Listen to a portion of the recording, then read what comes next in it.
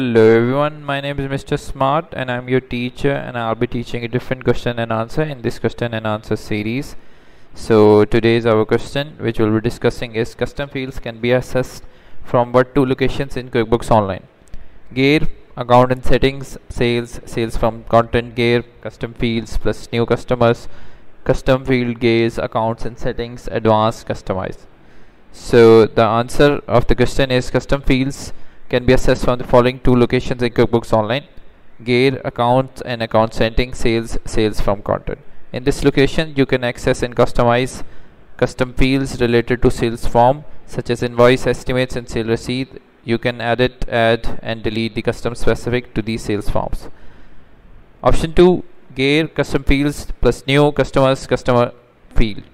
These locations allow you to access and manage custom fields specifically for customers. You can create custom fields to gather additional information about your customers or to store data that is relevant to your business needs.